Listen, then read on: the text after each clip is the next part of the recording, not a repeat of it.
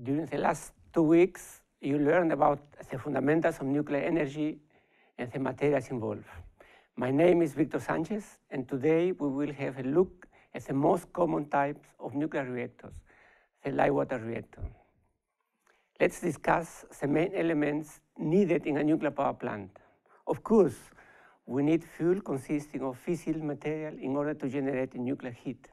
As a result, we need a coolant to transport the heat away from the reactor core. In light water reactors, regular water is used for this purpose. The water does not only serve as a coolant, so it also acts as a neutron moderator, which slows the fission neutrons down to lower energies. Finally, the nuclear chain reaction needs to be controlled. In light water reactors, control rods are one of the ways to achieve this. In a coal-fired power plant, the heat produced from chemical energy is used to directly produce steam, which drives a turbine. The power conversion system of light water reactors is very similar to this, with few differences. For example, some types of nuclear reactors use additional water loops and a steam generator, as can be seen in the image on the right. The boiling water reactor is very similar to a fossil fuel power plant. The fission heat produces steams directly in the reactor core.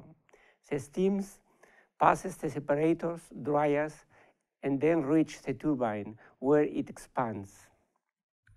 The enthalpy at the outlet of the core can be simply calculated by adding the inlet enthalpy and the energy added to the coolant to reach saturation and the latent heat of evaporation.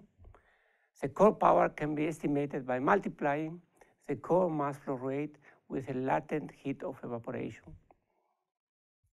The boiling water reactor is a direct cycle circuit consisting of steam lines that connects the reactor pressure vessel to the turbine. The high pressure steam expands in the turbine and drives the generator to produce electricity. The condenser collects the water after it passes through the turbine. The water is pumped back to the reactor vessel by the feedwater pumps. Meanwhile, the water is heated to ensure that the inlet temperature is constant. In a pressurized water reactor, the single-phase coolant enters the core with a certain temperature and under high pressure. The enthalpy at the core's outlet is predicted by integrating the coolant heat capacity from its inlet temperature to its outlet temperature. The core power is estimated by multiplying the mass flow rate, the average heat capacity, and the temperature increase of the coolant along the core. A pressurized water reactor consists of a primary and secondary circuit connected by the steam generator. There, the generated heat is transferred to the secondary circuit, where steam is produced at a lower pressure. The dry steam leaves the steam generator and reaches the turbine. From this point, the pressurized water reactors and the boiling water reactors are essentially the same. In this figure, you can see an entire pressurized water reactor plant with everything from the reactor building, the turbine hall, the control room, the emergency power supply building, the chimney, etc. It's a really complex system consisting of mechanical, electrical, chemical, IC components.